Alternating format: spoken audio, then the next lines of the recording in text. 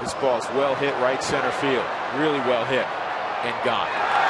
2-run home run, Miguel Montero, and now the Rockies are down 6-4.